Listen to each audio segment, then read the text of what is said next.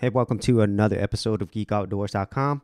So on today's Shotcut tutorial, I'm going to show you a really great feature that will allow you to work on more complex projects, specifically if you're going to be using a lot of filters and effects on your videos. And you could do all of this without having to use Proxy Clips. Now, before we get into this feature, let's talk about a few things so you can understand why this is going to be so useful for you. So a little bit earlier, I did talk about Proxy Clips. So if you're not familiar with what Proxy Clips are, it is a feature that allows you to create lower resolution versions or proxies of your original video clips.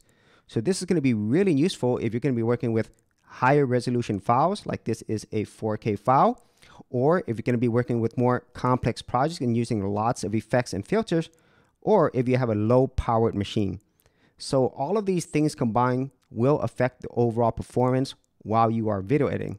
And so thankfully, Shotcut does provide a proxy feature. If you go up to here to settings, go to proxy, you see proxy features here. And even though this is definitely a great feature to have, it does require additional steps. And at the same time, these proxy clip files do take up space on your computer. So you're going to have additional storage for that. And so with all of that said, now let's talk about the really great feature that Shotcut does provide that will improve your video editing speed without having to use Proxy Clips. So if you go up here to settings, you'll see a feature called preview scaling. So what this allows you to do is to preview your video editing at lower resolution without having to create proxy files. And so the default is none, but there's 360p, 540p, and 720p. So all of these are lower resolution than 1080p, and it's definitely lower than 4K. And this is definitely going to improve the overall performance of your video editing. So let me show you an example. So if I go here to filters, I have 3 filters here. But before that, I'm going to show you how this performs without adding anything. So I'm just playing this. The playback's just fine. I don't have any issues at all. But as I start adding these video filters, you're going to see the performance really go down. So the first one I'm going to add is this old film Technicolor filter. So that's one, and it still runs just fine. But then I'm going to add another one, 360 stabilize, and now you're going to start seeing some performance differences. So you can see that it's a lot slower, few frames at a time, definitely not smooth. And then if I add this third one, it's basically going to stop. Oh, let me show you this one. So now let's go ahead and try to play back, and nothing's happening. It's probably going to show 1 frame at a time. There it is, just barely moving a frame at a time.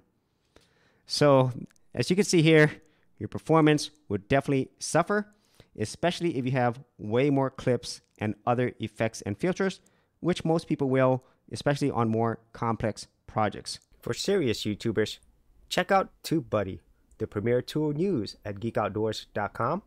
Get more done today by checking out the affiliate link in the description area below. Now, let's take a look at this with the preview scaling feature. So if we go over here to settings, go to preview scaling, I'm going to choose 720p first. And if you notice, the resolution changed because it's now previewing at 720p, which is a lower resolution. So if I play this, still choppy, but way better than what it was before, where it's basically showing 1 frame every few seconds with all 3 of our effects or filters on. So let's go ahead and drop it down further. We're going to go to 540p.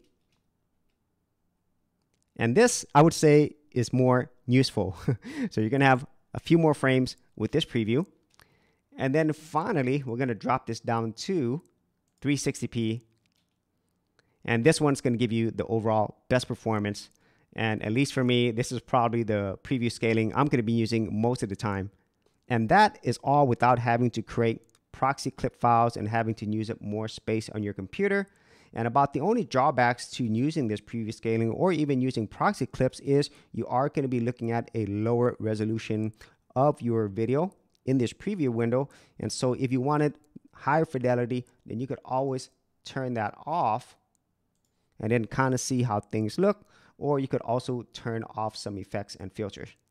But overall, I really feel preview scaling is an awesome feature to have, especially for people who really want to work with more effects, filters, and complex projects. And even if you didn't use all those things, just getting better performance out of your video editor, especially if you have a lower power machine, is always a big win. So if you actually had any thoughts on this, be sure to leave it in the comments area below. And if you did want to see more of my Shotcut tutorials and tips, I do have an entire playlist. I'll leave that in the description area below. So as always, if you did get value out of these videos, be sure to share, like, and subscribe. And if you're a creative geek like me, and you want to get exclusive access to more content that I don't put out here publicly on my YouTube channel, then join my Gold Content Creators group, where you're going to get content like this and more for all the creative geeks out there. And the best part is, all of this is free. Simply head over to the link below, check out my page, and sign up for my Gold Content Creators group.